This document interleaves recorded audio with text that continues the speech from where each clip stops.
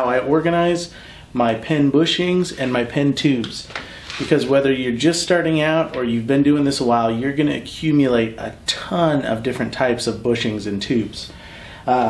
Initially I had just kept them all in baggies that they come in and hung them on my pegboard, but it just gets to be, there's too much, and if you're trying to spread them out you just can't see what's going on. So I made a quick trip to Bass Pro Shops and I got these, they call them 370 boxes. And what I did was I just put the dividers in and I labeled it by the type of pen or razor that would be in that slot. And as you can see, I've got quite a few different types in here. I don't want to turn it too far. Quite a few different types in here and still tons of empty room. So as my collection grows and my offering grows of different types, I can expand that.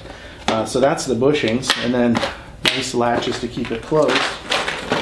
This was probably the one that I'm most happy with because I use it all the time, is the different tubes, and I filled this one up pretty much. I've just got this top row that I can expand on, but it holds a lot of tubes. All the different styles and sizes are no problem. And the nice thing is you're gonna have a lot of tubes because you're gonna buy extra tubes even before you buy kits sometimes, because you want to try stuff or experiment with stuff. And that way you don't have to buy the kit, you can just buy a pack of tubes and have that handy. So that's how I keep my bushings and my tubes.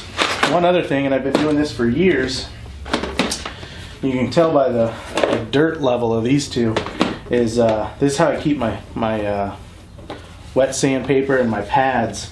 I just wrote on it with a Sharpie, and then I cut them up into strips, label the back, and then put them in the appropriate box. But I've got it all the way from 600, 500 up to I think 12,000 in the soft wet dry pads. So that's just how I keep this stuff separated and fairly organized. You can keep a lot of product and a lot of parts in a short space here, and then I just tuck these in a drawer and they're out of the way.